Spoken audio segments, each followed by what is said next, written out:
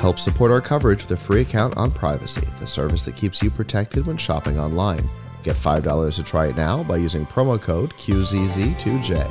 And with Blueberry, the community that gives creators the power to make money, get detailed audience measurements, and host their audio and video.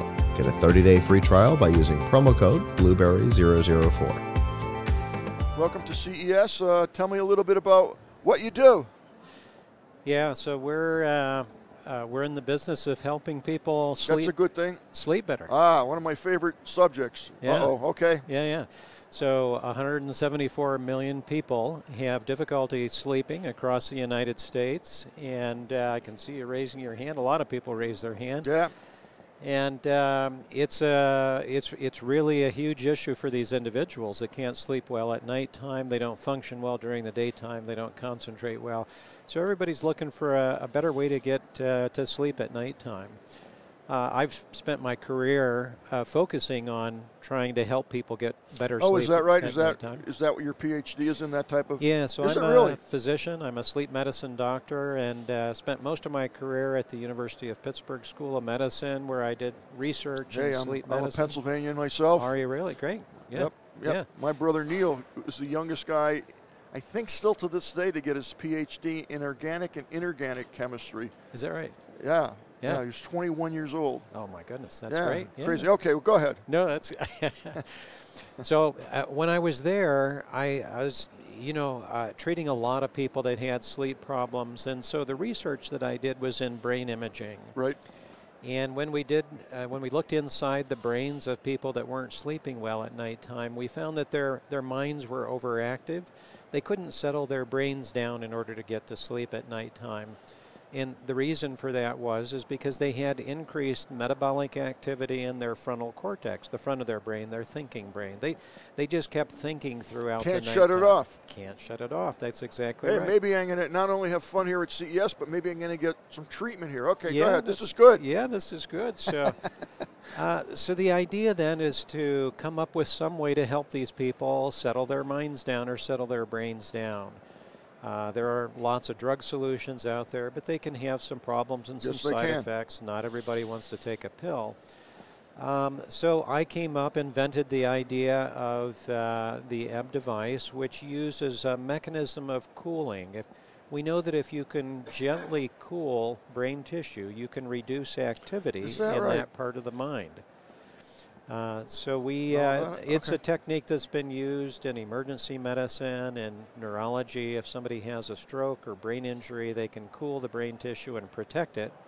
And we know that that reduces activity in that part of the mind. So we developed a forehead cooling device. It's worn over the forehead, which is where the frontal cortex is. And it passes circulating cooled fluids over the forehead. It's like putting your forehead in a cool mountain stream, if you will. It's a very pleasant sensation. It's very calming. It's very soothing. And when we did that, and we repeated some of our brain imaging studies, we found that the activity in the brain reduced in the frontal cortex. And people were very pleasantly surprised. They said that they'd never quite slept as well as they had previously. So it was it was nice to see that. We followed that up with some clinical trials, and we demonstrated the efficacy. Completely safe. So people see this as a very natural solution to their sleep problems that works in a way that's safe but as effective as other treatments that are out there. I have never heard of that approach. I review technical gadgets, for lack of a better word. And this last year, maybe 2 years, but certainly the last year, I have seen it, for lack of a better word, an explosion of sleep devices. Yesterday alone, I saw 6. Wow. Didn't see yours, which I need to see that. But a lot of them are basing it on biofeedback, meditation, things like that.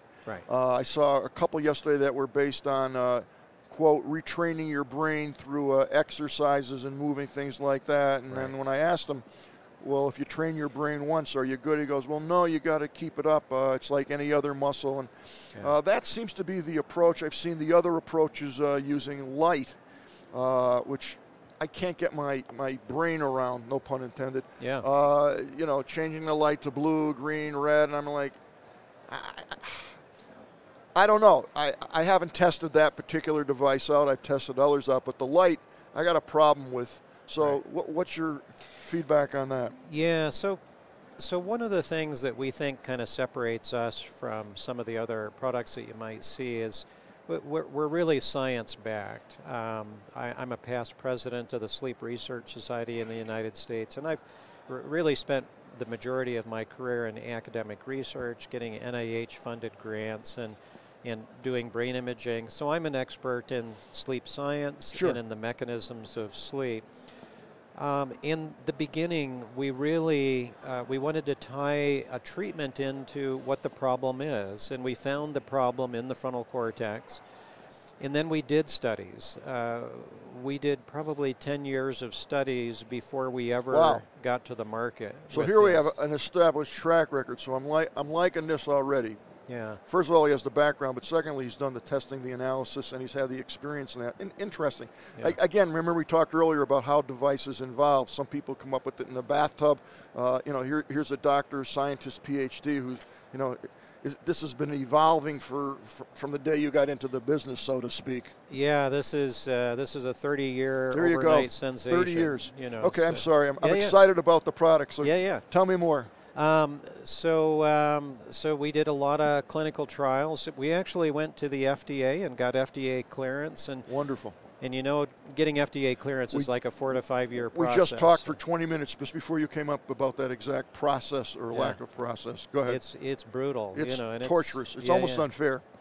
Well, you know, there's lots of discussion we could have. I know, that's a whole nother show. That's a whole other show, but it is kind of the good housekeeping seal of approval in the medical world for medical devices. And so our first product really was a prescription product, and then later out we came out with a consumer product because it was such a safe product. There were really no side effects. It didn't really have to be prescribed, so to speak. So.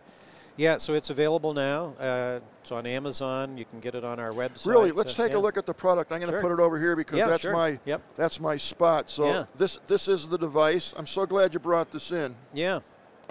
So this is kind of a new generation of the device that we've come out with. Our first device, as I mentioned, kind of circulated cooling fluids. But this is a device that has all the cooling mechanisms built into the forehead pad. It uses thermoelectric cooling, so inside this device that fits over the forehead, there are a couple of chips that are cooling chips, if you will, and then there's a fan mechanism in there that dissipates some of the heat that might produce. And then it has a wand, and there's a battery that can be recharged. And you can turn it on from the wand. It starts to cool, and you know it has that relaxing sensation. So this goes on basically the forehead, if you will. That's correct. Yeah. Okay, and this would go up, obviously. That's over. It's just like a headband that works. Okay, and is there fluid in here, or it's all done from transducers, or? That's all done. This is all electronic here. So it uses TECs or thermoelectric cooling.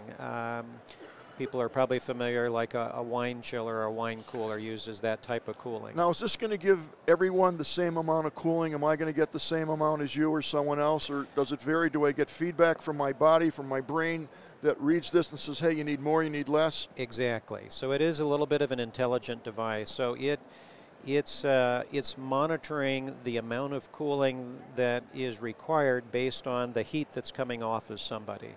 Okay, so it is in a sense interactive. It's taking some readings from me and then making decisions as to what I need based on. That's correct. Yeah. Okay. Yeah. So so there may be times of the night when you're really producing a lot of energy. Your brain's really working hard. It's going to produce a higher level of cooling during that period of time.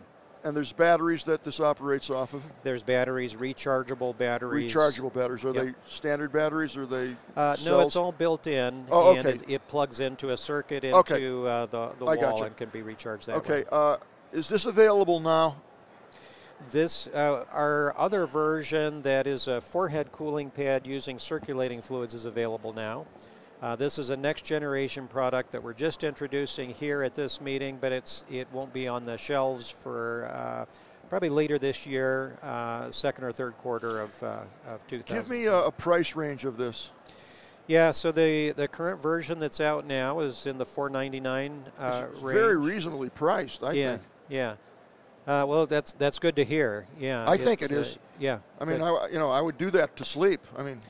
Well, what would somebody pay for a good night of sleep? You know, night after night. And as we all know, I mean, it's just not that you get the sleep. It refreshes your brain. You're going to feel better in the day. You're going to be more productive. You're not going to be tired all day, grouchy. But I'm never grouchy. So that's right. That's great. Yeah. Well, where can I learn more about this? What's the website? www.ebbsleep.com. So ebbsleep.com. All right. 2 quick questions for you because I'm getting the wrap up. Yeah. Will you come back on my Gadget Professor show after CES calms down and absolutely and spend some time going over this? Because my audience loves these things, and I love them too. The science of it is fascinating to me. Yeah. It really is. So we've do got that. Decades of clinical trial data we can go over with you. Yeah, but you're the real deal. This is cool. Instead of talking to a salesperson, not that I don't like salespeople, but when you talk to the doctor who is actually behind it, you learn a lot. Very good. Yeah, very good. I can't thank you enough for coming on board today. Yeah, thank you. Really cool. And where's your booth? I'm blanking. Is it here? It's here. Yeah, okay. It's on the floor down here. Yeah. Is it downstairs or on this floor? On this floor. Okay, yep. I'm going to find you later and 43824 and say hello. 43824. Yeah. If you're at CES, you got to check this out because if you're sleeping, that's cool. But maybe someone else isn't. But here's science, technology, great price point, and looks pretty cool. I'm going to have to give it a test sometime. All right. Thank you very much. Oh, thank you so much. That was care. a lot of fun. I enjoyed that one. Yeah. Thank you.